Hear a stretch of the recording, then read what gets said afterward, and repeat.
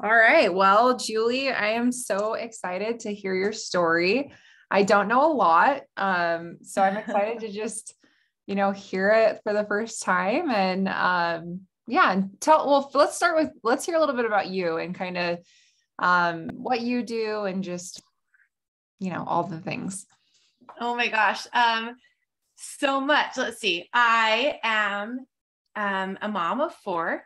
My kids are ages 4 to 9. And so, and that typical, like, Utah mom has all the kids so close together. I'm 37 years old. I live, like I said, in Lehigh with my husband and kids. We have 2 dogs.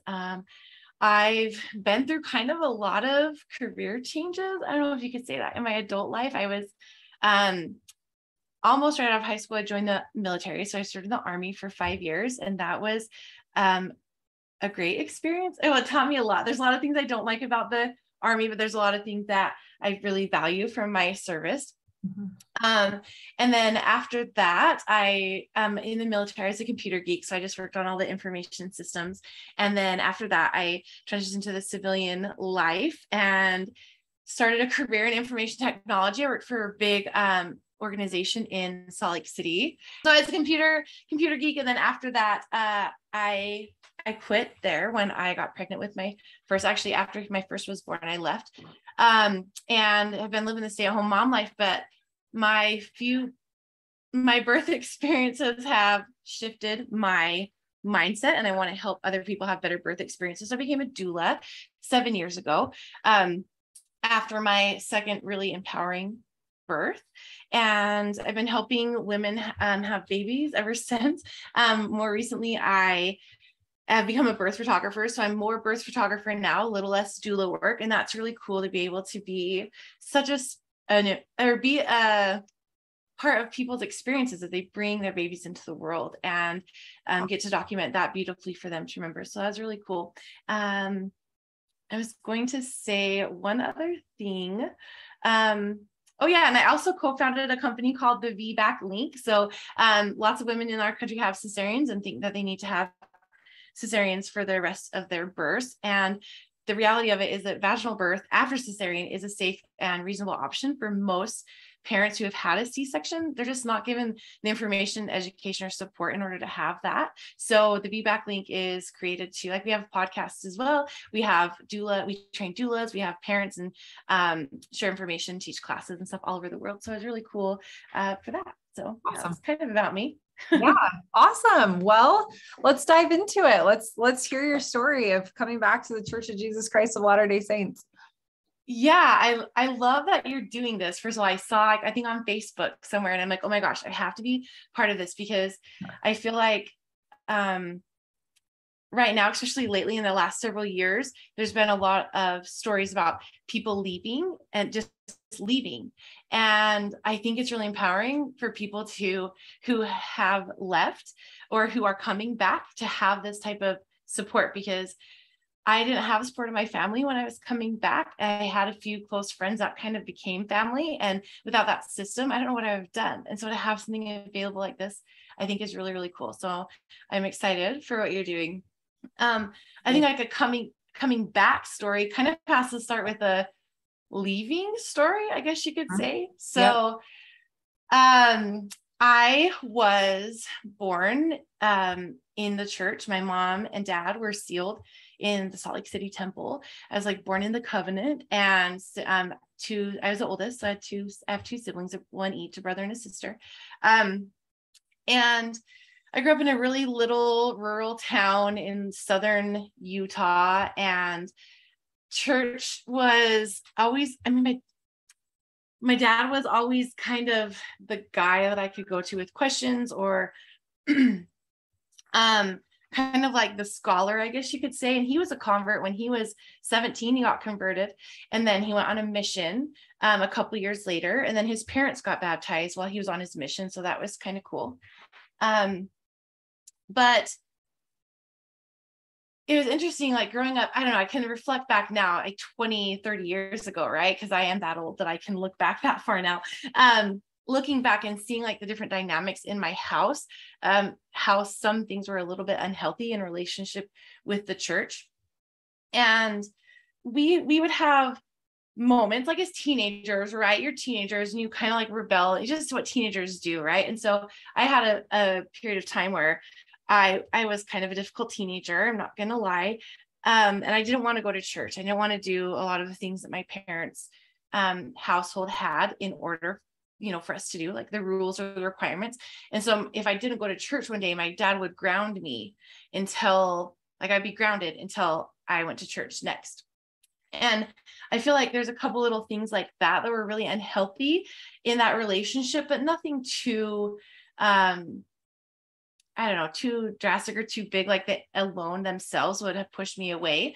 But when I was 17 years old, well, I guess first, let me kind of preface this with one of my very first memory at all ever as a child was of being sexually abused by a babysitter that we had at our house. And then after that, I had started being abused by my grandpa, my dad's dad. And so from the time I was 4 till the time I was a teenager, I was being continually like sexually abused. And I think that's kind of a big part of the story. So it was pretty traumatic. I'm actually still healing right now from that. So working on that trauma and all of the stuff, healing. So I'm so proud of everybody who takes the time to heal themselves so that they don't continue the generational stuff, that just keeps going. So anyways, when I was 17, I actually was just before I turned 17, I came home from school one day and there's a 4-generation picture hanging up on our wall of my brother, my dad, his dad, and then his grandpa. So 4 generations. So my brother, dad, grandpa, great grandpa. And the picture was off the wall. And I don't know why I noticed it the first thing when I walked in my house, but I walked into the office and I saw my mom. I'm like, hey, where'd the 4-generation picture go? And my mom was at the computer crying. She was crying. And I was like, what is going on? Like, I'm 16-year-old teenager. I'm like, what the heck's going on? I was the first one home. And my mom told me like, sit down. And I was like, all right, like, well, starting to feel a little weird here. So she told me that my dad had been arrested. And I said, arrested for what? Well, it turns out that he was abusing my brother and one of my brother's friends. They were 12, probably little 12-year-old boys. My dad was molesting them, and he had been for a while. My mom had walked in on them. These are all parts of the story that I've learned through the years. She didn't tell me all of this right there, but she had told me that she had walked in on it happening, and she closed the door and left. And my dad had told her that if she was going to turn him in, then to let him know so that he could kill himself. And my mom couldn't sleep with him in the same bed after that. And so he slept in the living room on an air mattress with a shotgun under the couch for months while my mom decided what to do. And us kids, like, we were just oblivious. We just thought he was sleeping out there because he snored really loud, which he did. So it was believable. But so my mom had this big burden of what to do, right? Like she struggled and wrestled with it for a long time. And ultimately she did the right thing. And she reported him to the authorities.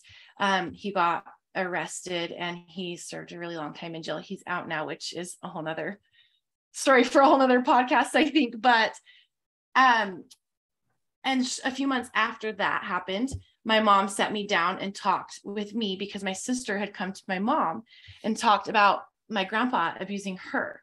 And my mom wanted to know if he had done the same to me. And so I told her that he had, and then he got arrested, like I said, just a few months after. And he also served a very long time in prison, and is out now, which is a whole nother story for a whole nother podcast. So, so there's a lot of trauma and deep rooted issues there.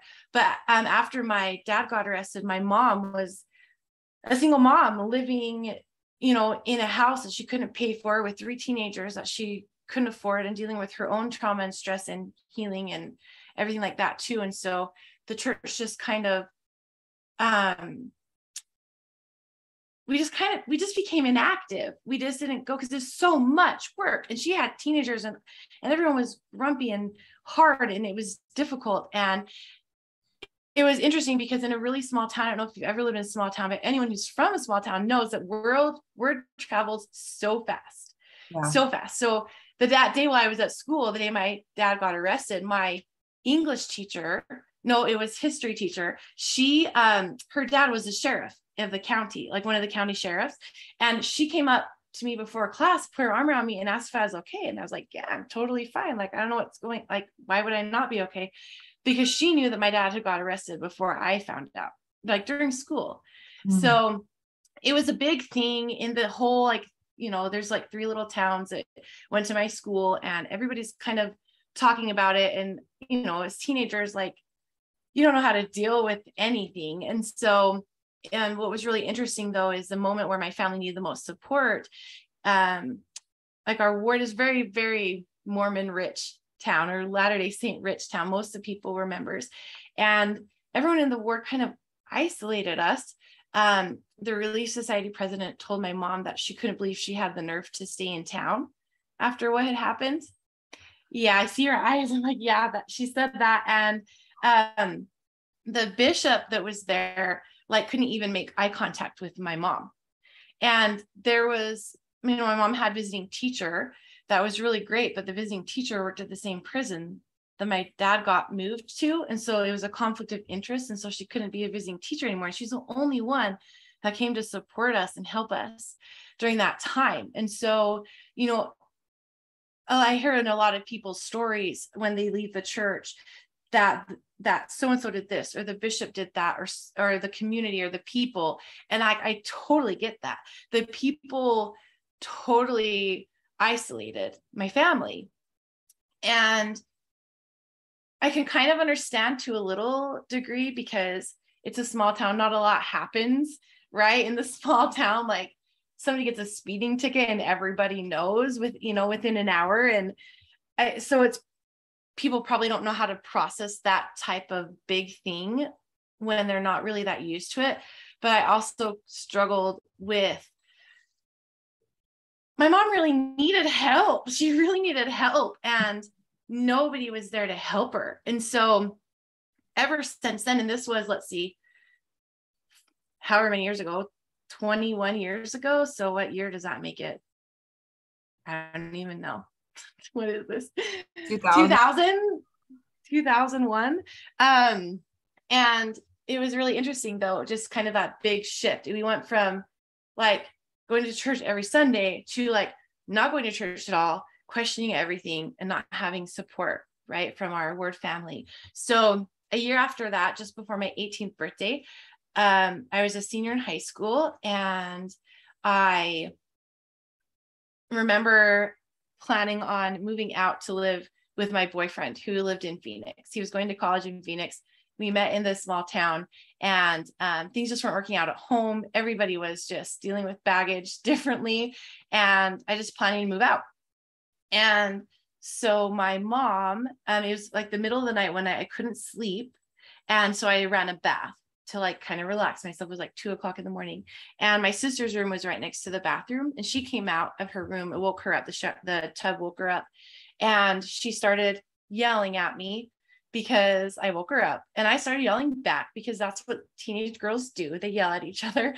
And my mom came downstairs, and she told me, she just screamed at me. She's like, I want you moved out of this house before I get back from work tomorrow. And so I don't fault her for that, because, a lot of trauma response, a lot of stuff to unpack there.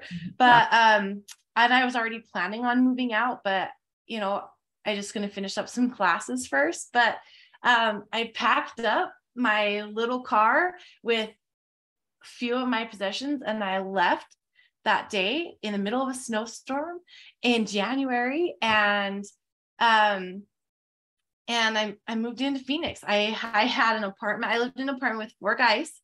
I had, it's a 2-bedroom, 1-bathroom apartment. I lived in with 2 guys, and my space was a little coat closet. Like I had a coat, like, you know, where you hang up your jackets in. It was just that, like, as wide as my shoulders, maybe a little wider, and just about as deep, right? And that was where I put like a little chest of drawers, all my clothes, all my hygiene stuff. And that was my space for a year. And it was, you know, I was officially gone from the church by then. And so I did all the things that you can do that, you know, you never do in the church. I was drinking and spending time with friends, doing just all the things that you just don't do, you know, when you're a member and you're actively living the church standards. And so it was really interesting because about a year after that, me and my boyfriend, we had gotten engaged, and then we broke up. And so I was living in Phoenix, Arizona. My mom told me I could not come back home because she didn't have any space for me.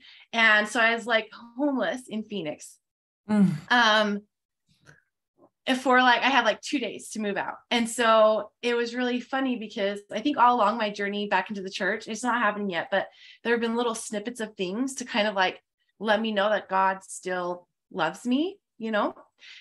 And that's the thing that I really like about our gospel, is that it doesn't require membership of the church to feel God's love for you.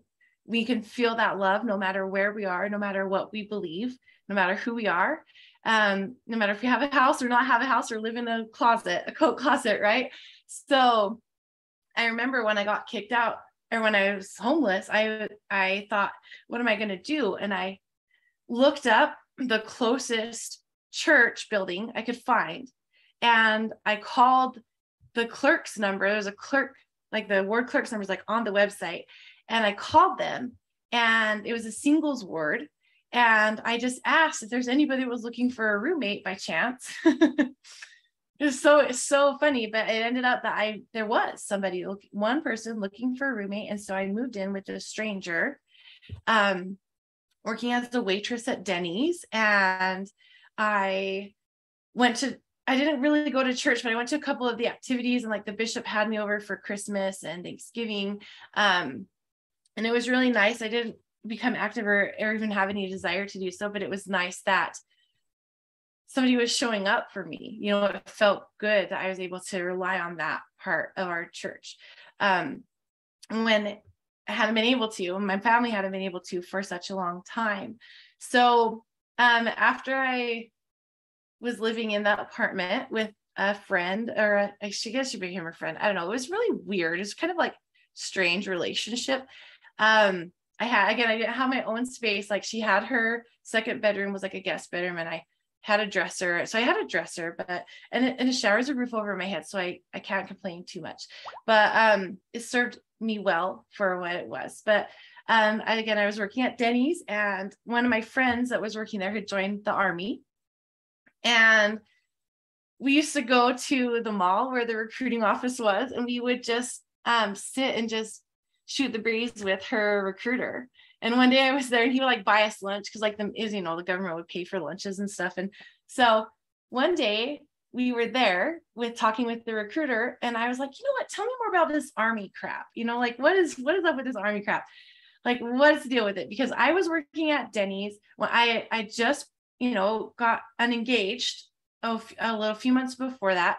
I had a scholarship to go to a college down in Phoenix, which I had given up because when I was engaged, I was like, I don't need to go to school. I'm just going to be a stay-at-home mom, you know? So I was like, had nothing going for me. So I was like, tell me more about this Army stuff. And like the next week I took the ASVAB test, and the month after that, I was off to basic training. And it's really interesting because, again, in basic training, every Sunday, I don't know if people know a lot about the military or basic training, probably not too much, but you do basic training things every day. But on Sundays, kind of a rest day, mostly a cleaning day. You just like clean the barracks and the other parts, you know, around the grounds.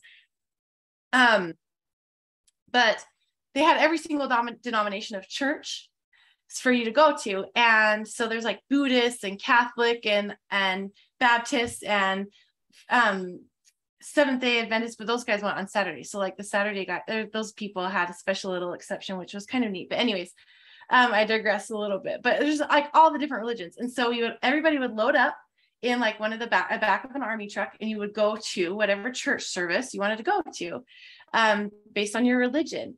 And I would always get in the back of the truck to go to the LDS church because that's what I knew. Right. And so we'd go there, and the LDS church had a reputation for, like people's families would mail like treats and candy and stuff like that to the church. And then during sacrament meeting, the soldiers could get their packages and eat their sweets and stuff like that during sacrament meeting. And so lots of people wanted to go to the LDS church because that's the one where you could get all the good stuff, because that you couldn't shipped that stuff straight to your unit. And so it was really fun to have that little thing. But there's always just like 3 or 4 people in the back of the truck on Sundays to go to the LDS church, and those people went their own little ways, and then you come back and clean the barracks and stuff all day. So it's kind of like you wanted to go to church if you believed in God or not, because then that was less time you had to spend cleaning. So it was really interesting throughout my military service. At first I went to South Korea after basic training. And when I was in South Korea, I met a guy who played high school football with my uncles in Utah. And so it was really cool because he's from, my mom's hometown. I'm like, hey, do you know these guys? And he's like, yeah, I do. And so it's kind of cool because he was an active member of the church still, and he went to a Korean branch off post. And a couple of times I went, with him and his family to the Korean branch off post. And it was just kind of interesting, definitely different than Utah because it's such a small congregation. There's a couple dozen people maybe there, and it's just like in a little upstairs loft from the main like church where the Korean members went. And it's just interesting because like I said, I only went a couple times, and I only knew a handful of other LDS members when I was in. Whenever people found out like I was LDS, then I would kind of get made fun of a little bit, but I was also like not really too interested in defending the religion either, because I was drinking at one point, I was smoking cigarettes, and I just hanging out with, doing all of the things. And so, there's a couple times where I like stand up when they got like the complete core doctrine completely wrong. Like I would correct them, but most of the time I was just hanging out and having fun with people. There's a couple times where I went to like, there was some Relief Society activity where we made like little seek and find like quilt things where you can like little baby quilts. And I went there one time, and it was nice because I had that contact that knew my mom and her brothers. And so it was really nice. And then and then I got married when I was in Korea to my first husband. I'm married to a better one now. My first husband, we met there. He was in the military. We got married at the embassy in Seoul. And then we got stationed in Hawaii. Our whole battalion moved from Korea to Hawaii. And in between that time, he got deployed to Iraq. So he was deployed, and the whole battalion moved from Korea to Hawaii. And so we were in Hawaii, and I was living on base in a house. Well, my first husband was deployed. And in some weird way, like the missionaries found me. Like they have this way of doing that with members, right? They just find you. And so one day the missionaries show up at my door, and they showed up at my door, and they couldn't come in because I was the only one there. And you have to have another male in the house, right, when the missionaries are there.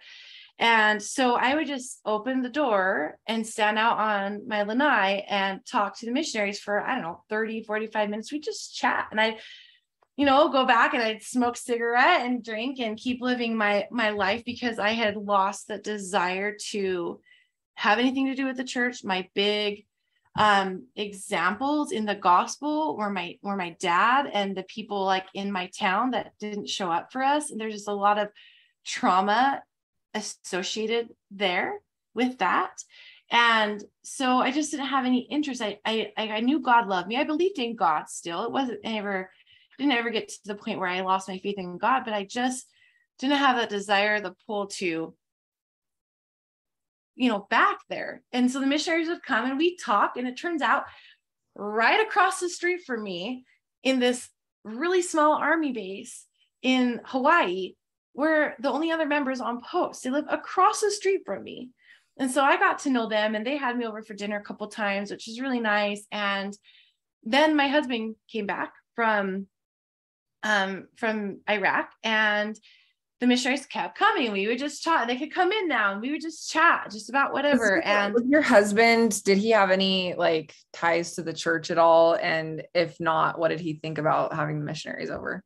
Yeah, no, that's a great question. I was just about to get there. His dad is a Baptist priest. Oh, I forget the title. I don't know if that's right or not, but he was some type of clergy in the Baptist church. And so it was really funny because he had a completely different upbringing than me, completely different belief system. Like the fundamentals were kind of there, but like,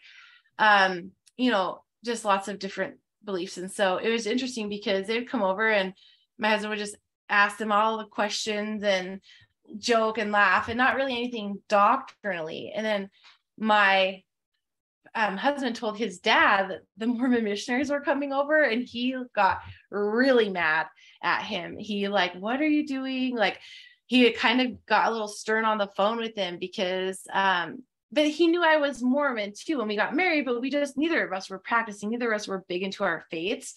So it was really interesting because eventually my husband started taking the discussions. They were still discussions then. I think maybe it was right about the time Come Follow Me was getting started. So I can't remember his discussions or maybe the Come Follow Me book, but one of those. And eventually,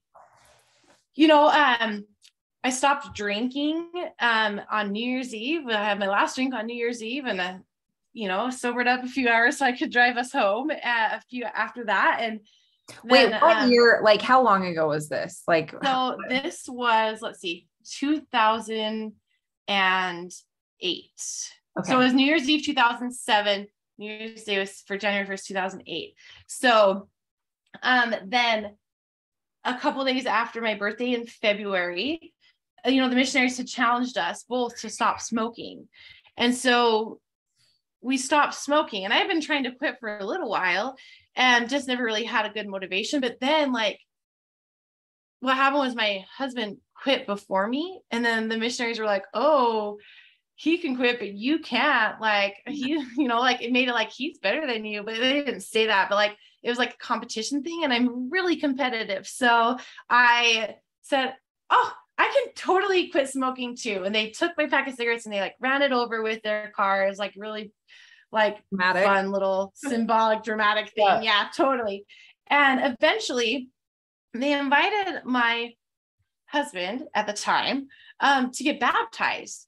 And he said yes. And it was really amazing because I was starting to gain my faith back. We were going to church in a little town called Wahiawa on Oahu. And I love, like, Hawaii church is so amazing. so amazing. And so we kind of had that little bit of, I was just like, okay, yeah, I can kind of like have that shift, right? Like, yeah, I think I'm heading back. I think I'm believing. I think like I can start to feel these things. And so he got baptized on the beach in front of the Laie temple. Oh my gosh, that is incredible. It was beautiful. It was beautiful right there. Yeah. And so the only time the missionaries could go in the water when they're stationed in Hawaii is if they baptize someone in the ocean. So they always want to baptize people in the ocean. And so, I mean, it was perfect. It was beautiful. And I remember a couple weeks after he got baptized, he was a military police officer. And so he had to work sometimes on Sundays. And so there was a Sunday where I just didn't want to go to church, like without him. I didn't go alone.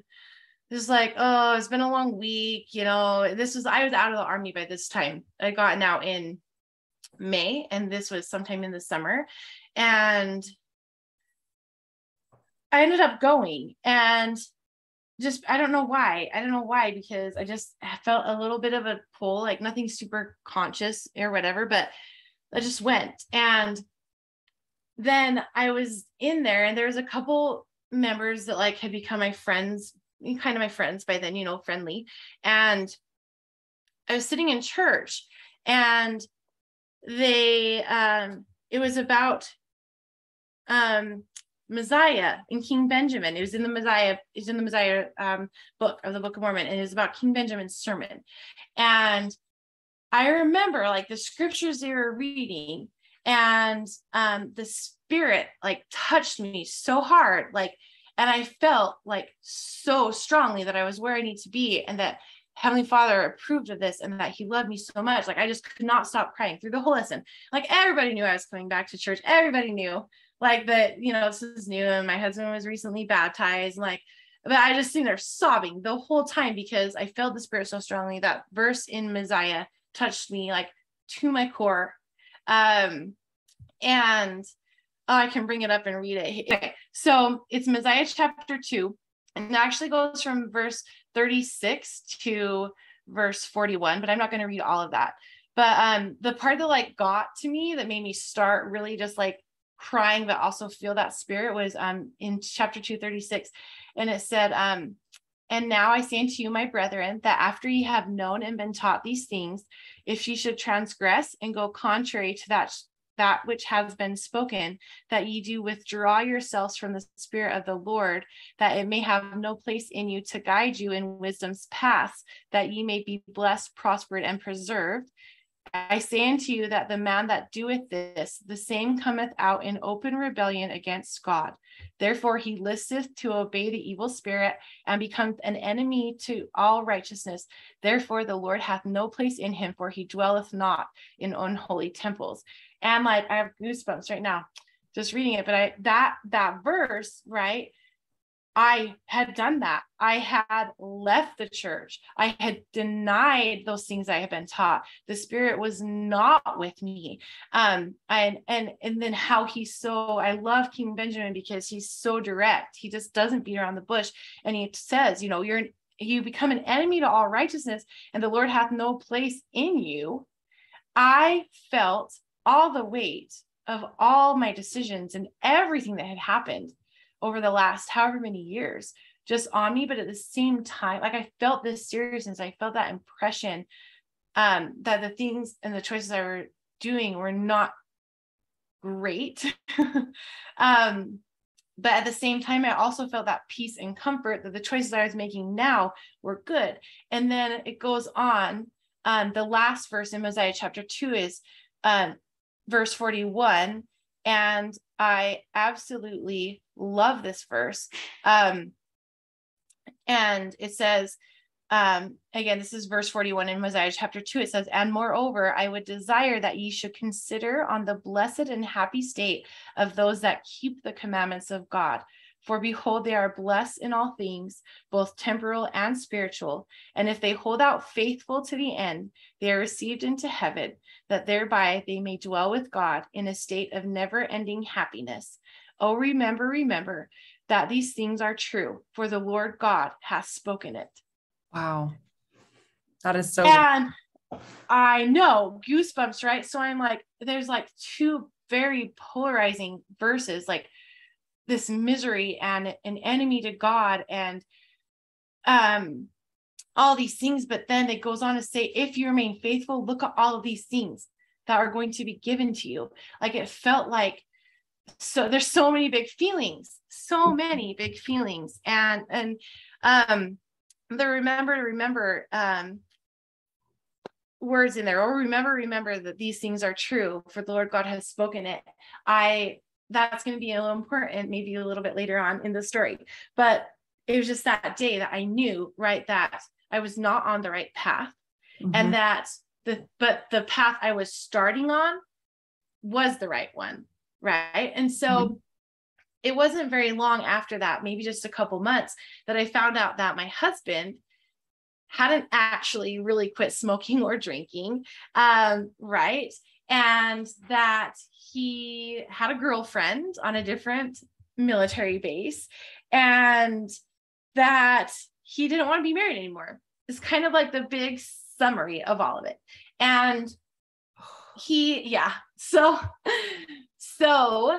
we ended up getting divorced. I caught him in these conversations, and he had issues with pornography and stuff in the past. But my thing is, like, with marriage, even though we weren't still in the temple, right? Like we made a contract and a promise. And as long as you're willing to work on it, I'm willing to work on it. And we're both working on it together, then it's going to work. We're going to fight. So if we're both fighting for it to work, then we have a really good chance.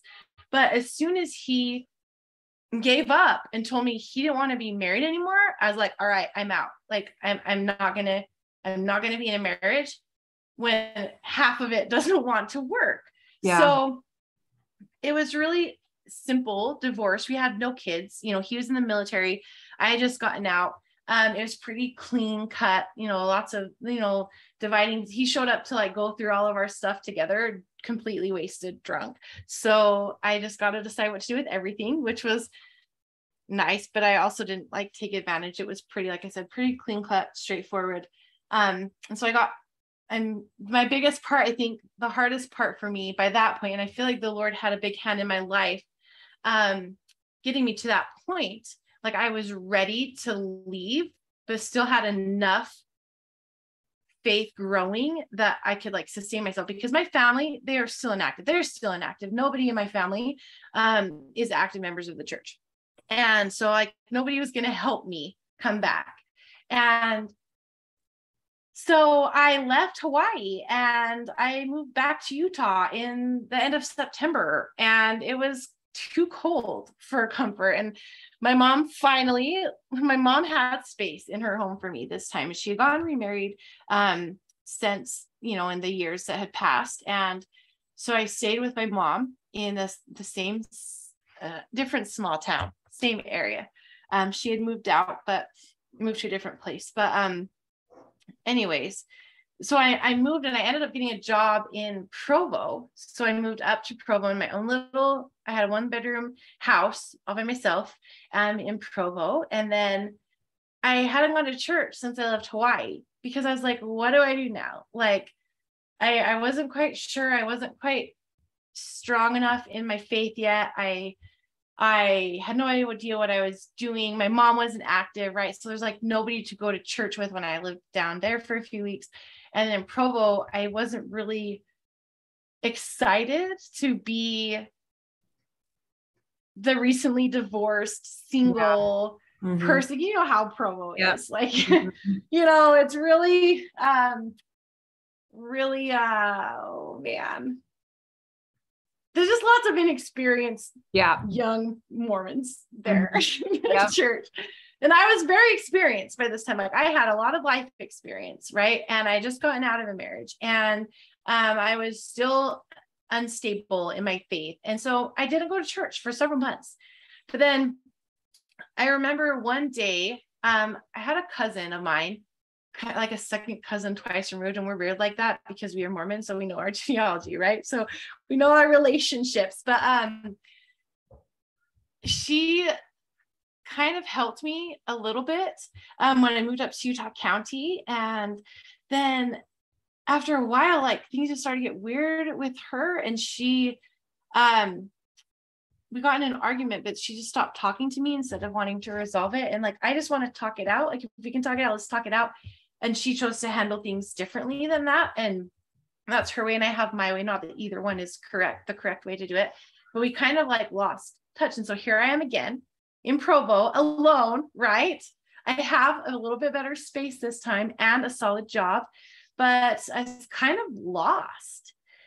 So I looked up what church I was in. I was in a student ward, and it was actually in Orem, but it was a student ward. And so I just went to church. And by this time, I guess maybe I forgot to say this, but after my husband got baptized, before we got divorced, I had some repenting to do, some like formal repenting to do. And so I went to the bishop there in Hawaii, and we started my repentance process. And I was actually on formal probation for a little while. So I couldn't take the sacrament. I couldn't have a calling. I couldn't pray in church, things like that. And when I left Hawaii, I was still on formal probation. So I was like, here I am, like still on formal probation, right? I kind of didn't know what I was doing in my on my journey. I was like lost and alone, right? And so I went back to church, and then I scheduled a meeting with the bishop that day that I went, and we started, kind of picked up, and my new bishop called my old bishop and got all the things situated that I need to get situated. I'm not sure exactly how that works, but I do know that they talked and kind of got back on the way. But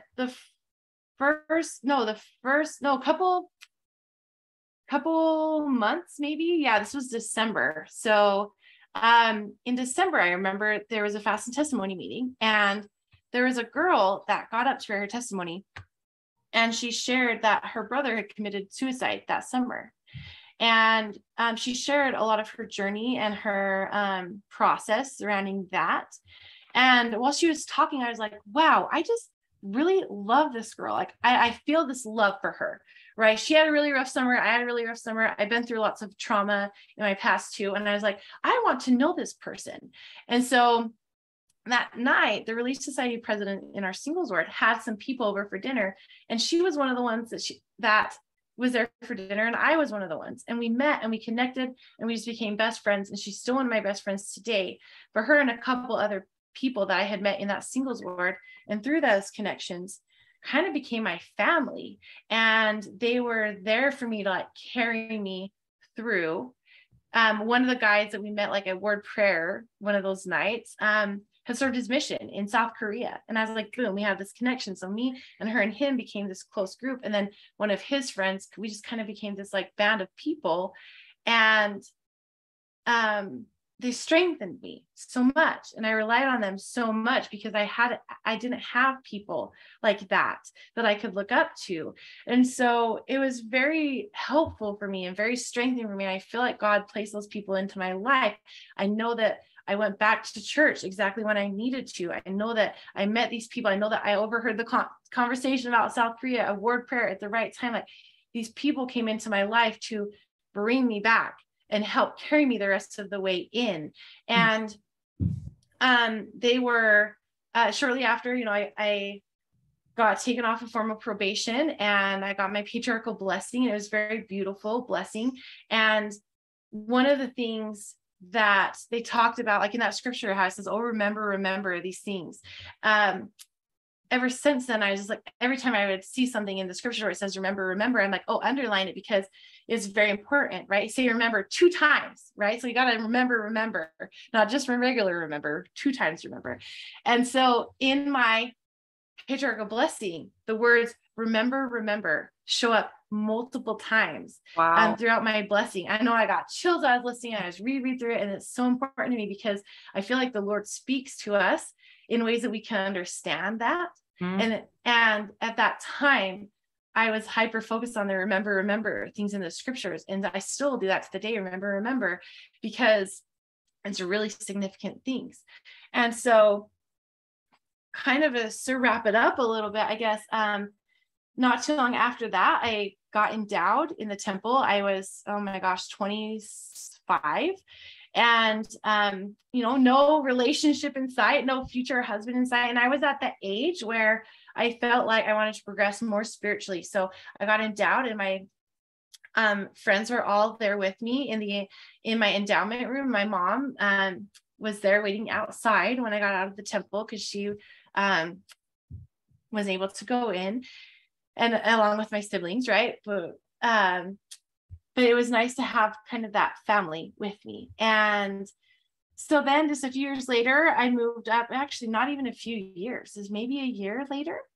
I moved from Provo to a place near Salt Lake City, and I moved into a singles ward there. And that's where I met my current husband, the forever one.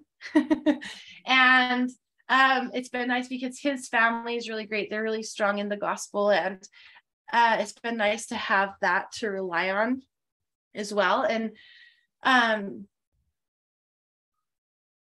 it's just interesting how throughout my journey, like I can look back and see that the Lord put me in certain places and certain situations where I would have information and revelation presented to me so that I could receive it. Like, obviously agency is my choice. I could choose to receive it or not receive it.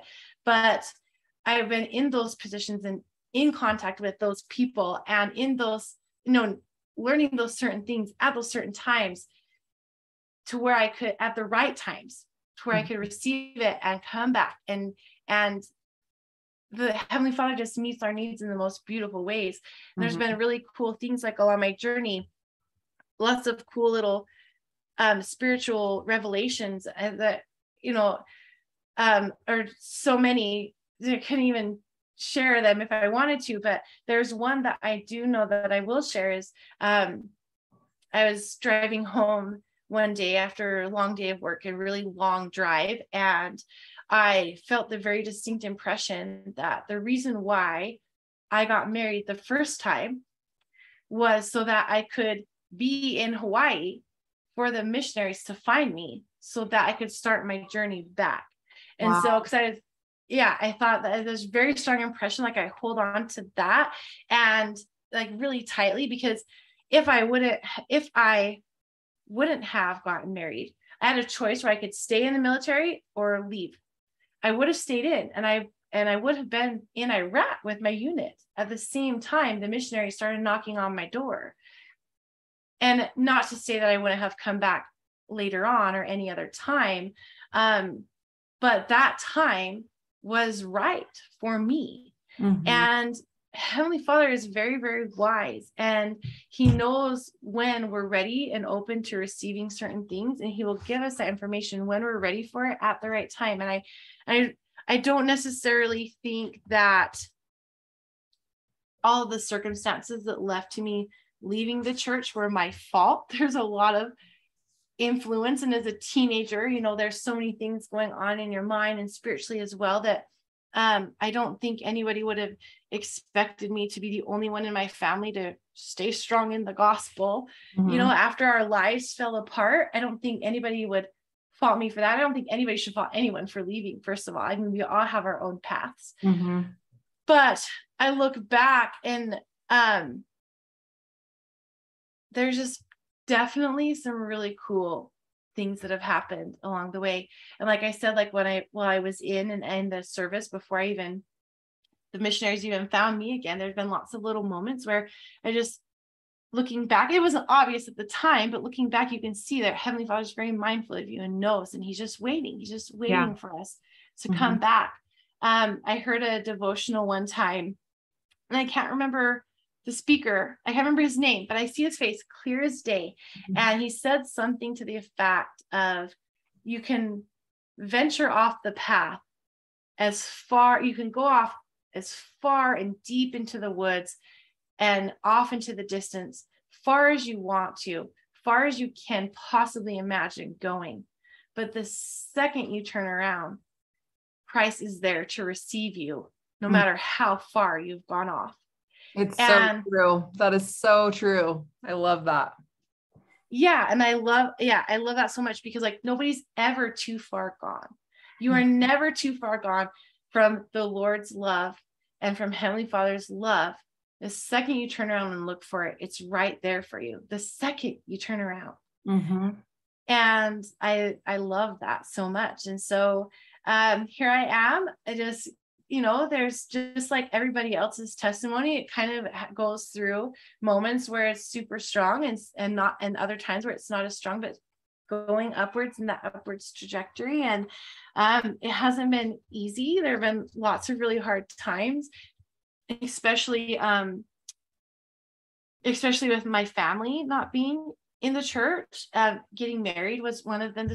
I love the recent changes that they made, where you can have a civil ceremony and then get sealed right afterwards. Because when I got married, if you did that, you'd have to wait a year to get sealed in the temple. And so we chose to get sealed in the temple. And so my mom wasn't there, because I told my mom, I'm like, Mom, I will wait for you. Like, I will wait. If you tell me like you want to be there, I will wait for you to be temple worthy. And she wasn't even doing anything massive. I mean, she doesn't even drink coffee or anything, right? Like but I told her, and she said no, and that's okay, because that's her journey. But it still hurt a little bit, to have to make those harder decisions. It was really interesting, because My husband's family is very big, and they took up a lot of the ceiling room, but I had my friends, right? My friends, the three of those guys that were there, that were my family. And, you know, my grandpa was there because my grandpa's still in the church, and his wife, his first wife passed away, but his second wife, who's really, really amazing. Just like grandma to me. And, I had a couple of my aunts and uncles in there, but I missed my mom, and that was a hard one. But one day, maybe she'll come back and, it's be on my podcast. Maybe. Yeah. Maybe one day, maybe. I just keep waiting for maybe the right things to say, or the right time to maybe bear witness or bear testimony. But I've never felt like, there's been actually a couple of times that I have. The Payson Temple was built, and she was born in Payson. And I was like, Mom, so you going to go to the Payson Temple when it's complete? And she's like, whenever I come back to the church, the Payson Temple will be the first one I go to. And I was like, well, we're like, we'll take it. No pressure. I'll take a win. Yeah. You know, and yeah, I guess that's kind of my journey. Yeah, I guess. Awesome. I've been talking for a while.